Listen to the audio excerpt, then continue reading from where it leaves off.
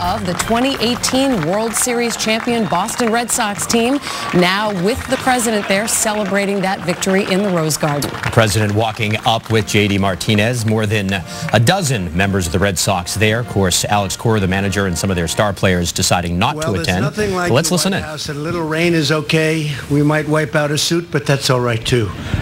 It's raining a little bit, fellas. Nobody told me about that. You don't need umbrellas. I know that. Well, good afternoon. It's my pleasure to welcome to the White House the 2018 World Series champion, the Boston Red Sox. Very special group of people. Very special team. Thank you. With us this afternoon are some of your biggest fans in my administration and on Capitol Hill, including Administrator Andrew Wheeler. Where's Andrew? Andrew. A lot of deputy secretaries, a very great senator, Senator Tom Cotton. Tom, oh, look at that beautiful boy, is a big fan, right, Tom? Tom was a good player. We're also delighted to be joined by the senior leadership of Fenway Sports Group and the Boston Red Sox. John Henry, great businessman, John. Thank you very much. Great businessman. Tom Werner, a man who's done a fantastic job in life. Where the hell is Tom? Mike Gordon, Sam Kennedy, and David Dombrowski. Thanks, fellas. Fantastic. Fantastic job. Great. To all of the coaches and players of the Red Sox, congratulations on your incredible victory. The team has just come from the Walter Reed National Military Medical Center, where they visited our wounded heroes and wounded warriors. And they believe very strongly in that. I want to thank the entire Red Sox organization for your long-standing support for those American service members who have suffered the wounds of war to keep our country safe and strong and free. And we've never had a stronger military right now. This is the strongest it's been.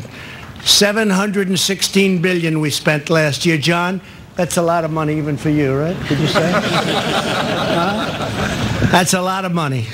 Over the course of the 2018 season, the Red Sox were, frankly, they were unstoppable. I watched. You outscored your opponents by 229 runs and won 108 games in the regular season, the most in Red Sox history. You got a lot of fans over here. You got a lot of fans, huh? That's a lot of fans they have. In the playoffs, you bested your arch rival, the Yankees. I think I'll be a neutral in this one, huh? But you did. You beat them. And beat the defending champions, the Astros, another great team, taking home the American League pennant and clinching a spot in the World Series. After taking a 2-game lead at historic Fenway Park to start the series, you headed to Los Angeles for Game 3. I was at Fenway Park. I threw out the first pitch a long time ago, and George Steinbrenner was not happy about it. That cooled my relationship with him for about 2 days. But he forgot about it. That was good. But you headed to Los Angeles for Game 3. For 7 hours and 20 minutes, you faced the Dodgers in one of the most exciting games in postseason history.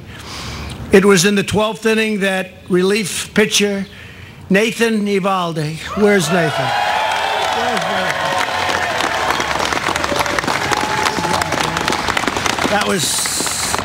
That was a good job he did. You ever see such good-looking people behind me, too? Not the owners. Forget the owners. He stepped up to the mound over the final 7 innings. Nathan threw 97 pitches, allowed only 3 hits, and struck out 5 batters.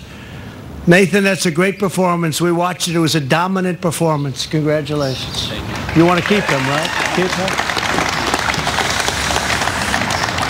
So you ultimately lost Game 3 by a single run. Eovaldi's tremendous effort inspired the whole team. You knew what a World Series victory was. You knew it was in reach, and you didn't want to do anything to blow it, and that's what happened. But then in Game 4, after the Dodgers scored 4 unanswered runs, things were looking very grim. In the dugout, your starting pitcher, Chris Sale, who, by the way, last night struck out 14 batters. Pretty good, right? And now I said, how's Chris doing? He struck out 14 last night. I said, 14? I never heard about 14. I said, was that your best? He said, no, 15 is your best, right? That's called a power pitcher, by the way. In the dugout, your starting pitcher, Chris, decided to give the team a little pep talk. Are you an emotional guy? Pretty much, huh? Because I heard it was a hell of a pep talk.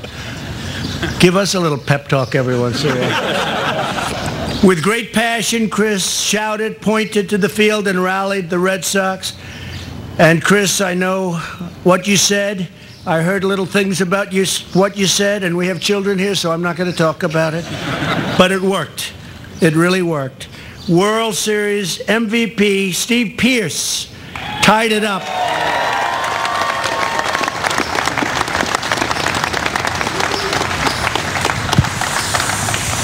He tied it up, and with a home run.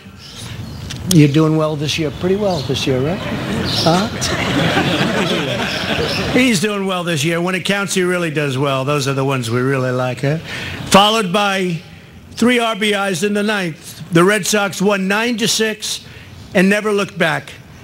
Chris Sale then returned to the mound for the final game with 2 outs and a 1-2 count in the bottom of the 9th against a great hitter. Sale stared down the batter, wound up, and delivered an amazing slider. Was that a slider? Yes, you gave up the fastball? Huh? And the batter went down swinging, and the Red Sox won the World Series. Right? Pretty good, huh? Pretty good. In 2004, the Red Sox achieved their first World Series victory in 86 years. You quickly won 2 more in 2007, 2013. With your victory over the Dodgers, you now have won more World Series than any other team in this century. That's pretty good, huh? Must be the ownership, too. I don't know. I know these owners are great. In the same period, Boston teams have won 6 Super Bowls as well as an NBA and an NHL championship. And this has to be a great time for Boston's fans. If you think of it, what Boston has done in a short period of time is pretty amazing in a lot of ways, but in sports, certainly. Congratulations. That's great. Come on, man. Each Red Sox player is a shining example of excellence, living out an American sporting tradition that goes back many generations. From the open fields of our rich farmlands to the playgrounds and the vacant lots of our great cities, kids everywhere learn to catch fly balls, swing for the fences, and race to home plate. Baseball is truly America's pastime. I love it. I don't know. I guess everyone out there loves it. You wouldn't be here if you didn't, but I love it. It's a special game, a special sport. I played on a slightly different level. It's called on high school, a little different level. But every spring I loved it. The smell in the air, right? Does that make sense? The smell in the air, right? Such an amazing feeling. Through every pitch, inning, game, and series, the 2018 Red Sox never gave up and never backed down. You always played like champions. This is a great champion right here, too. This is some champion. I want to congratulate you all on your spectacular victory. And I just want to have Chris Sale and J.D. Martinez, 2 outstanding players and athletes and people, come up and say a few words. And then after that, I'm going to take, unless the team doesn't want to do it, you know, they never get to see the Lincoln bedroom. It's like sort of, you're not supposed to be showing it. So if the press, the media, doesn't report me for this, I'm going to take them up and show them the Lincoln bedroom.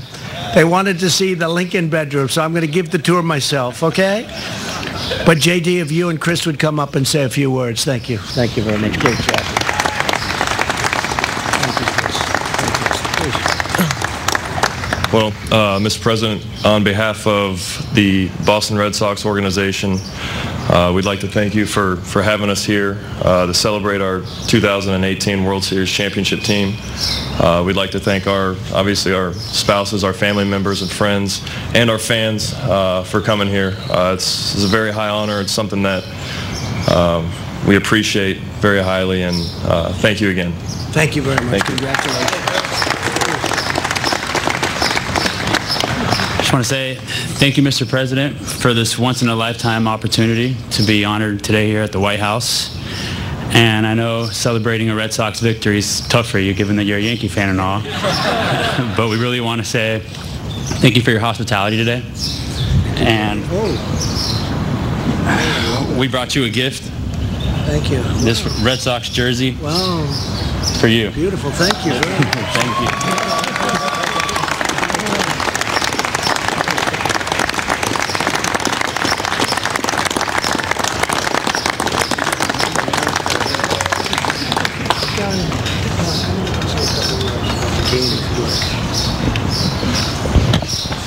Well, once again, I want to congratulate this group of men and women who put together the best Red Sox team in history last year. And thank you. But of course, we would not have been successful over the years in winning these titles without the fans of the Red Sox, who are global.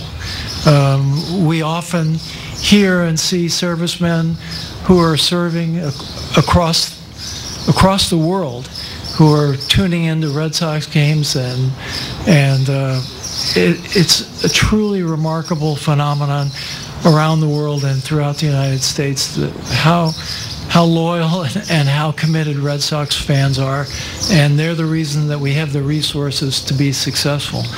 And thank you, Mr. President, for this honor today. It really is an honor, and thank you. Thank you very much, Jim.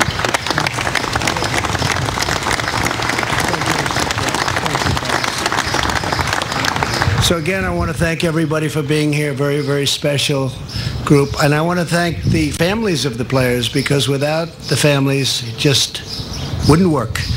You know that. They wouldn't be up here. Would never work. Thank you all for being here. It's a tremendous honor to have you in the White House. And we're going to look at the Lincoln bedroom. Thank you. Thank you, everybody. President Trump just added to his wardrobe there with the Red Sox jersey bearing 18 there, handed to him at the podium.